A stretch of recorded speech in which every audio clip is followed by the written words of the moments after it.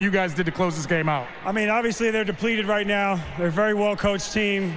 They play extremely hard for 48 minutes, so we just want to come out, make sure that we had our X's and O's right, play both sides of the ball, and two things we do extremely well is compete and play defense. We felt like we did that tonight, gave ourselves a little bit of a run in that fourth quarter, kept it at bay because, like I said, they just keep coming at you, but at the end of the day, we get a W on the home floor, and that's what it's all about. As you guys continue to grow as a team, tonight you didn't score in the first half, then you come out and have a season high in the second half.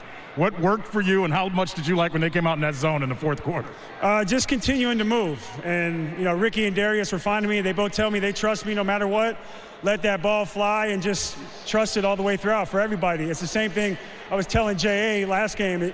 He didn't have a huge first half, but we all just told him to stay with it. He came out, had a monster game, over 20 and 10, and we felt like anybody at any time on this team can lift us up, give us energy and put us over the top. And, we're all in this thing together. It's beautiful to see the guys work. All of us show up to work every single day having fun and having the same goal at the end of the day.